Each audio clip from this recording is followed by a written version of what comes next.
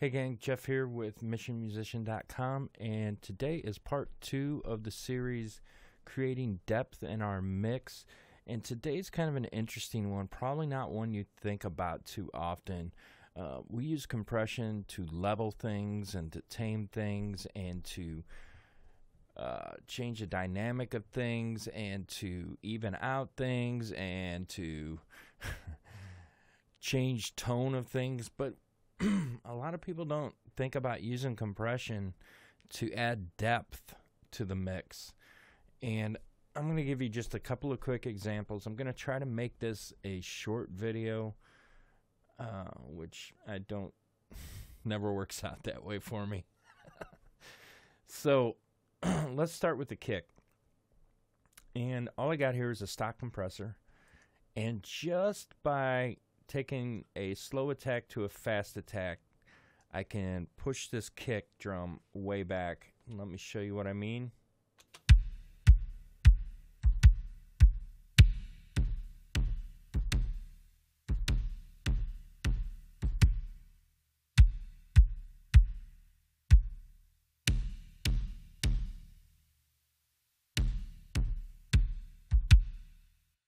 All right, so that's one example.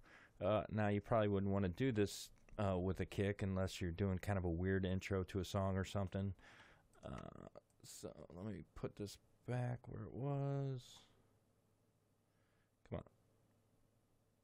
Close enough. All right, so let's try it with a snare.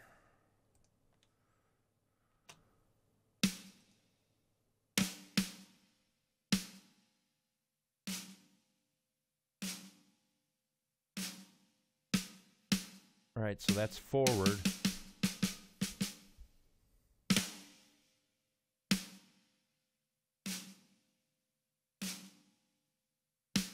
See how that pushes back? It's pretty cool, right? Just by using an attack. Now I've really accentuated these settings so you could hear the difference. Let's see here. Let's go to a room, which is a really good example. This is a drum set recorded with room mics. Let's listen to it, and you'll notice how the room becomes more apparent when we take the attack from slow to fast.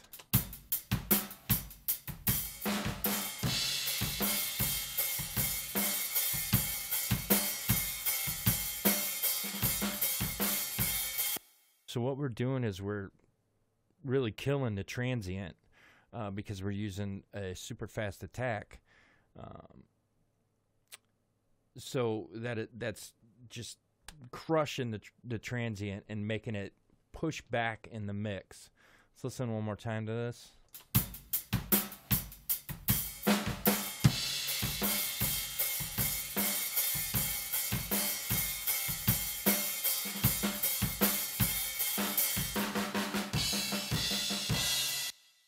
All right, so I use compression like that on room sound all the time to give more depth to the drums because it pushes that big sound back into the mix, and I really like using that a lot on room mics.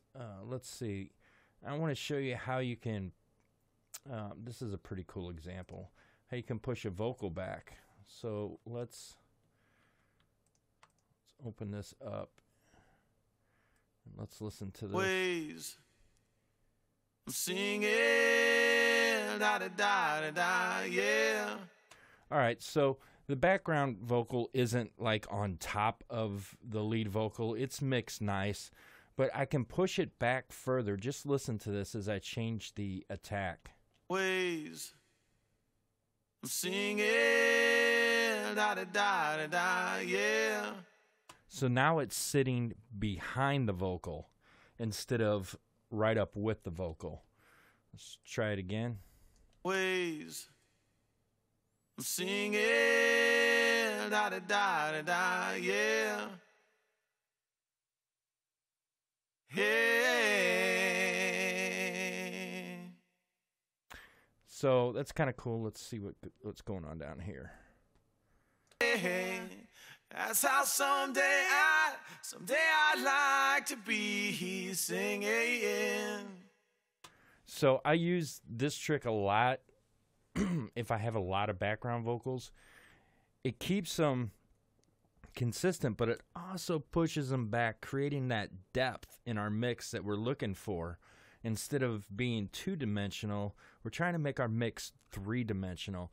So using a compressor is a great way to do that. Compression is useful for so many things, but hardly anybody thinks to use it. Well, I can't say hardly anybody.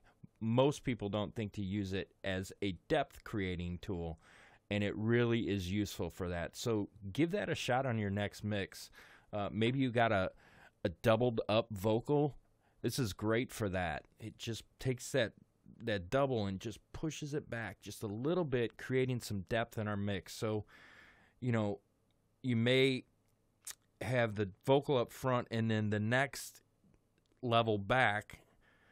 So when you're thinking about depth in your mix, I guess I should have explained this a little bit more in the EQ video, but we're thinking of the most upfront position, and then the position behind that, and then the position behind that, and then maybe another position behind that.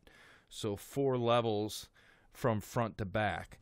So you can use compression to push something back to the second level, or even the third level for that matter.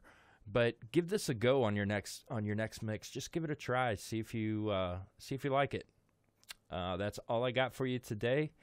And part 3 of this series, we will be talking about using reverb to add depth. And I'll see you in that series, or in that video. Sorry. Talk to you soon. Bye.